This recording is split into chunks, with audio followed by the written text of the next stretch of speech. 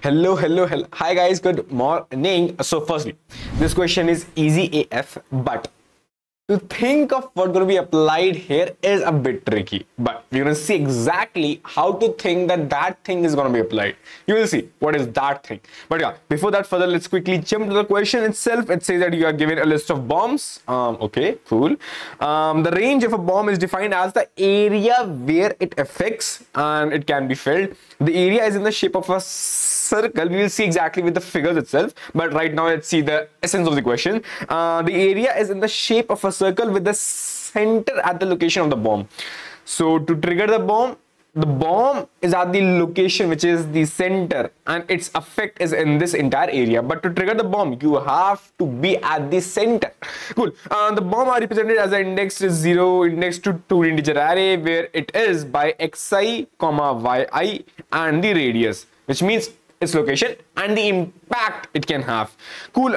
X, Y denote the coordinates and the I bomb and the R is the range of the range. Cool. You may choose to denote a single bomb, detonate, which means you can choose to blast a single bomb. When a bomb is blast, it will blast all bombs in that range, which means if this bomb is going to blast, which means the bomb at this location, it will blast all the bombs which are in this entire range, right? Every bomb which comes in this entire range will be blasted because of this particular blue bomb. Now, and let's suppose this bomb again, let's say it was inside this particular blast range, right? So it will get blasted. Now it will have, let's say, this blast range. So again, let's say another bomb is inside his blast range. So it's kind of a ripple effect which will have on all the bombs that they will get blasted if they are in the range of each other. Cool. We are having the list of bombs and we need to return the maximum number of bombs that can be blasted. You are allowed to blast only one bomb. So basically I am allowed, okay, I have n bombs, I can blast only one, but I want to blast only that one which can blast maximum number of bombs. Cool. Let's look at the example firstly. So firstly, this green bomb is at this location, this purple bomb is at this location, right? Cool. Let's quickly change the color. Green bomb at this location, purple bomb at this location. When I blast the green bomb, okay, the green bomb will blast it and all the bombs in this range will also get blasted, but there is no bomb in this range. So only when I blast the green bomb, only the green bomb will get blasted, no else. If I blast the purple bomb, then it will just get blasted and all the bombs in this range. And also you can see at the periphery there is a green bomb also, so it will also get blasted because of this blast of purple bomb. So it will also get blasted, and that's the reason the impact of this purple bomb to blast is actually 2. That's the reason I wanted to blast that one bomb. So I will blast this purple bomb, which will ultimately also blast this green bomb, and I will just get the maximum blast as 2. Why we need the maximum blast? Cool. No worries. If in this case, you know, okay, both the bombs are very separate. So for sure, if you blast this, only one blast. If you blast this, only one blast. So for sure, the maximum blast is only one blast. In this case, if I blast this bomb, so you can see I have 5 bombs. 1, 2, 3. It's 1, 2, 3, 4, and 5, right? Indexed by 0, 1, 2, 3, 4. So firstly, if I blast this bomb, then what will happen is it will ultimately try to blast this bomb 1 and 2. But as soon as the bomb 2 gets blasted, it will try to blast the bomb 3, and as soon as the bomb 3 get blasted, it will try to blast the bomb 4. So because of 0, it blasted 1 and 2. Because of 2, it blasted 3. Because of 3, it blasted 4. That's the reason because of 0, everyone is ultimately getting blasted. Thus, because of this, all the bombs will get blasted, and my answer will be 5.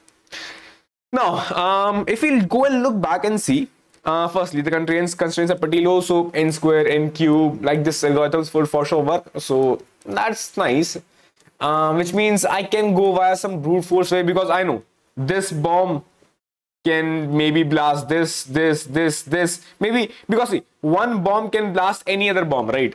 Here in this case, you saw this bomb blasted this bomb and this bomb, while this bomb internally blasted this bomb.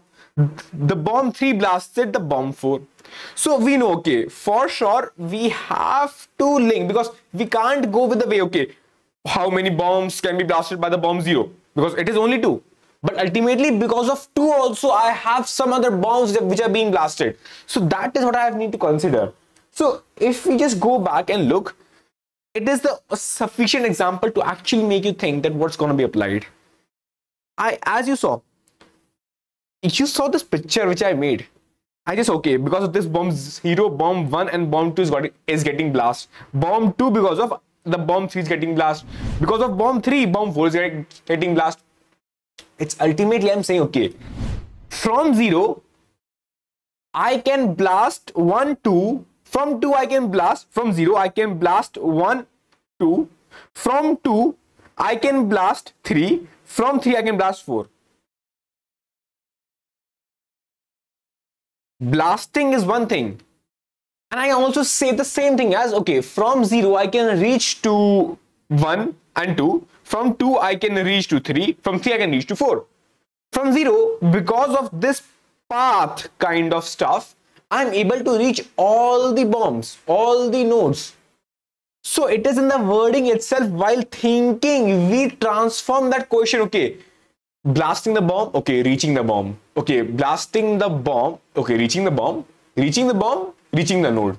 So transforming that English statement, okay, we got to know, okay, reaching the bomb, reaching the node, okay, I have to reach from node 0 and I can just think of, okay, how many nodes I can reach. And that is how we build the thing, okay. We can just build the edges, and edges we can build in the graph. So we can think of this problem as a graph that, okay, and by the picture itself, while drawing the picture itself, we should have been knowing, okay, these look like an edges, dotted edges from one node to another node, and another node, how the edges are built, when they can get blasted by each other. So for sort of what I will do is, I will have any bomb. I will try to see, okay, what all bombs are reachable. For bomb 0, bomb 1 and bomb 2 are reachable because it can just easily get blasted. From bomb 2, bomb 3 was reachable, and bomb 4 was reachable. Then from bomb 0, I will try to go at entire, okay, how many bombs I can reach, how many nodes I can reach, and by this I will just say, okay, because of bomb 0, 1, 2, 3, 4, 5 bombs can be blasted. That is simply how I just made this diagram, made the edges, and by that edges itself I know, okay, I can reach here, I can reach here, and I just want to know, okay, how many bombs I can reach, how many nodes I can reach, and that is how I will simply get my answer. Although I just entirely made this whole new diagram for you, that okay, from this blue bomb you can reach the green bomb, because of this green bomb you can reach the pink bomb, because of this blue bomb you can reach the orange bomb and also the purple bomb, but you cannot reach the pink bomb because of this blue bomb. So for sure, because of this blue bomb you can reach green and pink, orange and purple, but not this dark pink and dark green. But because of this pink you can reach the green bomb. So it is like kind of, you are thinking of how many bombs you can reach. Reach is number of reachable nodes from that particular node, and that is simply a graph traversal you can do. Now, okay, Aryan, we know simply, okay, we need to make an edge from node 1 to node 2, which means from bomb 1 to bomb 2. But how to build an edge? How to know that, okay, these two bombs are reachable? As simple as that. If there is bomb 1 location, it is bomb 2 location. Now, I have the coordinates of bomb 1, I have the coordinates of bomb 2. I have also the coordinates of that bomb 1 radius, okay, to know the impact. So if I just find the distance between my bomb 1 and bomb 2, and it is this d, you see, it is this d. So it is, if this d is less than my whole radius r of this particular bomb, so for sure this bomb will lie inside my whole range. Because see, my range is this entire thing. When I say my range is pink range. For pink, I am finding, okay, what all bombs are in my range. So I will just try to find the distance, okay, from this to this, it is a distance, and this distance is less than my radius, which is my radius. My radius is large, my distance is less, which means the other bomb is inside my area for sure. If this distance, and it is simply under root of x2 minus x1 whole square plus y2 minus y1 whole square, that distance, if this is less than or equal to, because why equal to? Because if it is on the periphery itself, then we know, okay, we have to blast that, right? Cool. Then I will just simply say, okay, if that distance is less than my radius, for sure it is in my range. I will just blast it. If it is not, then okay, I will not blast it. It is not in my range, which means if it is in my range, I will make an edge from pink to blue bomb. And that is how you will simply make an edge. You know, after making an edge, you have to simply do find, okay, what is the maximum reachable nodes from every node, because you want to choose the bomb you want to blast, and you can only blast one bomb. So you will try, okay, shall I blast this bomb? Shall I blast this bomb? Shall I blast this bomb? Shall I blast this bomb? And so on and so forth. Now, by simply saying this, you will just simply traverse the entire graph, do a simple DFS traversal. You can also do a DFS traversal. See, it's up to you. When I say graph traversal, we have already seen in our bar graph series that we can do any traversals, either BFS or DFS. Simply find, okay, what all nodes are reachable from any node, starting from the node 0, node 1, node 2, node 3, node 4, node 5, and so on and so forth, and simply make a graph, and that is it. After doing a graph, do a simple traversal and just find, okay, what all nodes are reachable from every node. Simple DFS traversal, have a count of, okay, how many nodes are visited, and by that you can just know how many nodes are reachable from every node. Simply, we will see the code very quickly. It's very easy. We simply firstly, okay, know that we have to make a graph, and how we make a graph by adjacency list. Now, to make a graph, we know, okay, for every bomb, which means that B1, B2, B3, B4, I want to know, okay, if this bomb can blast this one, this one, this one or not, if this bomb can blast this one, this one, this one, and so on. So I just have to go, okay, for the bomb B1, I have to see, okay, I can blast B2, B3, B4. I have to see, okay, I can blast them or not. So I will just check, okay, for bomb B1, what are the coordinates, which is X1, Y1 and R1. Then for that bomb B1, I will try to see, okay, what all bombs he can blast. Then I will just go on to every other bomb and just check, okay, for sure it will for sure always blast itself, but I don't want that. So I will have the condition, okay, I should not be equal to J, but I will try to go to the other bomb J, and that bomb J, so for sure I will have this bomb 1, I will have this bomb 2, so the distance is bomb 1 minus bomb 2, bomb 2 minus bomb 1. When I say I can have anything, bomb 2 minus bomb 1 or bomb 1 minus bomb 2, it's just a ABS. So it is mod x2 minus x1, if you know, x2 minus x1 whole square plus mod y2 minus y1 whole square. Under root is the actual distance, right? Cool. Then I will just simply have, okay, x1 minus that x2, y1 minus that y2, and that is simply x. So I will just have x square plus y square simply, and that should be less than equal to my r square, because I just wanted to have the condition, right? This distance, this d, it should be less than equal to r. So d square should also be less than equal to r square. Why d square? Because it is in the root. So you have to find ultimately the root. So why to find the root? You can always have a square of itself. So that this root will get removed and you will get a d square. So simply get a d square. So it's a great question for maths plus graph. That's the reason. And these kind of questions, like the combination kind of question, it's also in our 169 TSA series. That combination of question help, because simply graph question everyone can do, but the combination actually help you think out of the box and also thinking if this is a graph question or not. Cool. Then I will just know, okay, if this if this distance is less than my r square, then for sure, if this distance square is less than my r square, then for sure this I can impact my j node, which means I have to make an edge from I to j. I make an edge from I to j, and simply now my graph is simply made. Now I have to simply do a simple DFS traversal. I go on to every node to check, okay, which node has a maximum count it can impact, have a count which can impact, okay, how many nodes it can reach to. Then I will just simply visit it. I will just do a simple DFS traversal to find, okay, from this node I, what all the nodes, which means the count of all the nodes that are reachable.